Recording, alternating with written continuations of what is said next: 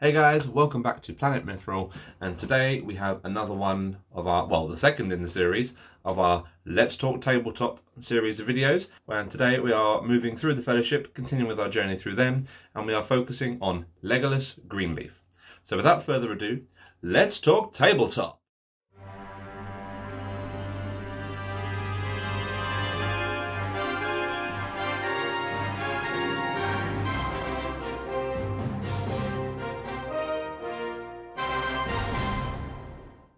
So yes, today we are focusing on giving you a brief rundown on Legolas Greenleaf, archer extraordinaire, Elfish Prince, slayer of mummoks, and very acutely aware that they're taking the Hobbits to Isengard! So we'll kick off with his basic stats. Legolas Greenleaf has a movement of 6 inches. He is fight value 6 with a shoot value of 3+. He is strength 4, which is fairly solid and fairly consistent for a hero. Defense 4 standard, which is a little bit upsetting considering he's such a big player in the films and the books, and you think maybe he'll have a little bit more stave power natively on his profile, but that's just me. He is 2 attacks, 2 wounds, courage 6, with 3 might, 2 will, and 3 fate, so he is no slouch. He is a hero of valor, which means he can take a maximum of 15 warriors in his warband, which is only really applicable when you're running him as a Halls of Thranduil leader. He is armed with elf daggers and an elvish bow. The elf daggers mean that on the rare occasion that he is losing a fight or drawn with a fight with somebody who has the same fight value as him, that he will be winning those fight values on a roll of a 3, 4, 5 or a 6 rather than the usual 4, 5, 6. It's always good to have an elven weapon. Those extra bonuses when it comes to the roll-offs are really handy, especially if, like me, you forget that's a thing. So it's nice to have that little bit of protection there just to make sure he can push through those fights as much as he can. He has heroic accuracy and heroic strike available to him, meaning he can always shoot first, and the strike will mean he can spend a might point to bump his fight value up by 6 to go toe-to-toe with some of the bigger beasties. He has a few upgrades available to him. He has a horse, which greatly increases his manoeuvrability. Mounting him on horseback as well means you can get an extra 2 inches for the half movement penalty on firing his bow. Quite nice and tasty, especially when we get to the deadly shot special rule. In a moment you'll see where this combination kind of slides in together. He can also be given armour to up his defence by 1 to a respectable 5, give him that little bit of a buffer, and an elven cloak, as can all the other Fellowship members, which just give him a little bit more protection at range. He is also a woodland creature, so he is not affected by any sort of woods or forest. There is no penalty to his movement for that, so he's free to move as he would normally through all the forest and woodland terrain. Okay, now we get on to his special rules. He's got 2 very cool special rules here. His first special rule is Deadly Shot.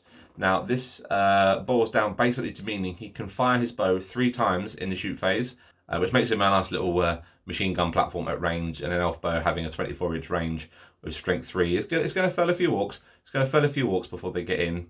So it's quite good to have that there to kind of, he can quite easily lock down a flank for a turn or 2 on his own just by being that threat piece at range, especially if we're up against defense 4, defense 5 enemy models. He can pop them on 5s, and with a 3 might, he's no slouch at doing so. So you could just use him as a little bit of a machine gun platform, or alternatively, rather than firing his bow 3 times in the shoot phase, he can elect to make 1 single shot, which will always hit on a 2+, and that is regardless of models being in combat, of models being mounted, or having to randomise for horse or mount, and disregards all in the way test. So as long as you can roll that 2, you're going to hit your target, which is incredible. And this gets round the inability for good models to shoot into combat. Is extremely effective in getting rid of big scary mounts. Now I'm talking, it's really effective for popping Shelob early on, maybe just getting that hit through, doing the wound and hoping she fails her courage test and run away.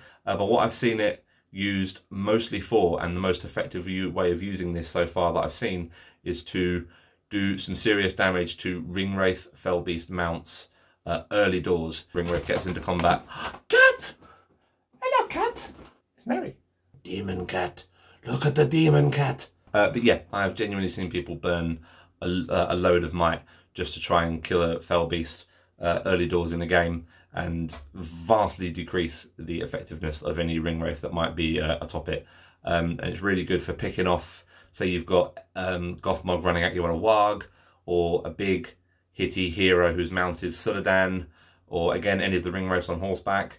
Just that one shot on a 2+, the mount is dead and suddenly that hero has lost an awful lot of killing power and a lot of potency. Probably my most favourite addition to Legolas since the new edition of the rulebook came out, and it's my favourite because it is just so themey. And you know what? You guys should know by now on this channel, theme is key. But yes, so my absolute favourite rule that they've added to Legolas is final count 42. Now this is in reference to the films and Legolas and Gimli's little kill count contest they have going on all through all 3 films. If Legolas ever has fewer kills than Gimli, if Gimli is in your army, if you're running Fellowship, which if you're running Legolas and Gimli you more than likely are, yeah, if Legolas ever has fewer kills than Gimli, his shoot value is increased by 1, which is incredible. That makes his ability to put pressure on early doors really, really powerful. The only slight caveat to that is you're going to be putting pressure on initially with Legolas because he can do more at range than Gimli can. So what's probably going to be the sequence of events is Legolas is going to shoot early, get some kills up, as Gimli has a counter rule to this as well. He's got a very similar thing, and we'll get to that when we do Gimli's tabletop talk.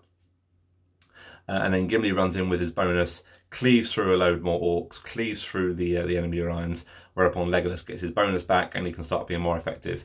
So that's kind of the sequence which you're going to probably see most commonly. But yeah, having Legolas shooting with 3 shots, hitting on a 2+ with a strength 3 bow and 3 might points available, that's enough to strike some fear into the heart of any Mordor orc or Urukai or even a troll on the tabletop. It's a really cool themey rule, and I absolutely love that they've brought this in. It just brings a lot more character to the models on the tabletop and really makes you feel a little bit more immersed in the characters and in the games that you're playing.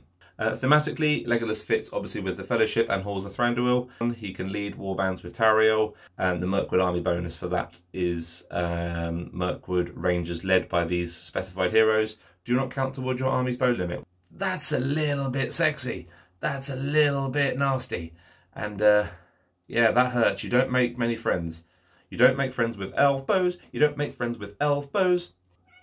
Why meow?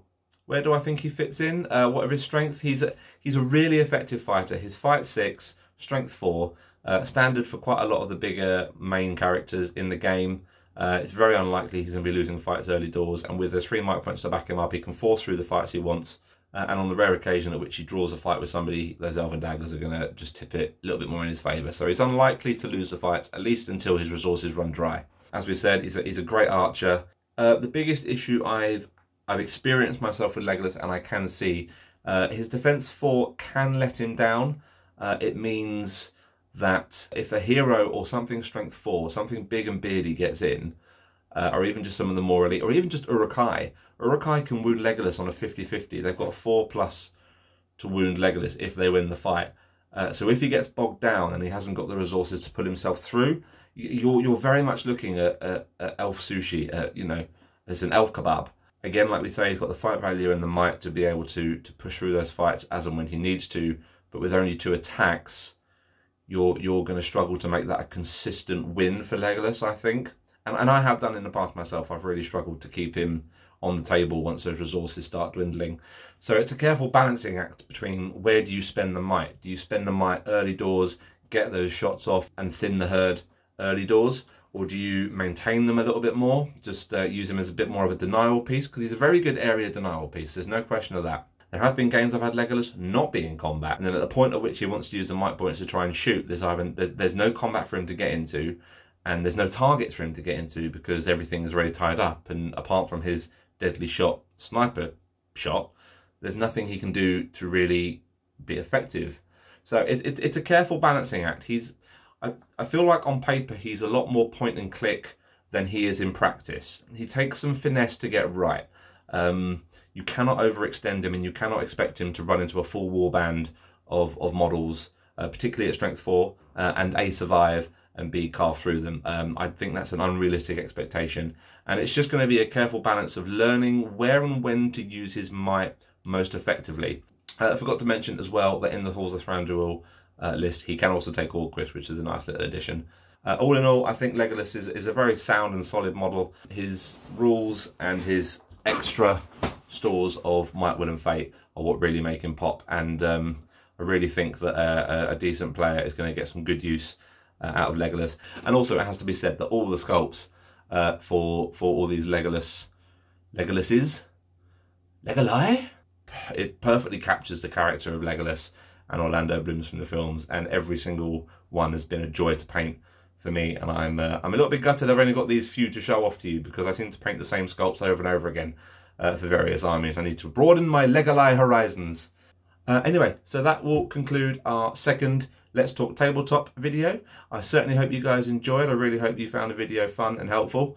And let me know what you thought in the comments. If you think this is a series that you want us to continue and just talk through some more heroes. We're probably going to finish off the Fellowship at the very least, so that's the main 9 characters in the film's done. But if you want to see anything else other than that, please let us know. Your feedback helps make this channel what it is, and we couldn't do it if it wasn't for you guys. So thank you all so much. Really hope you enjoyed, and as always, we'll see you in the next video. Bye guys.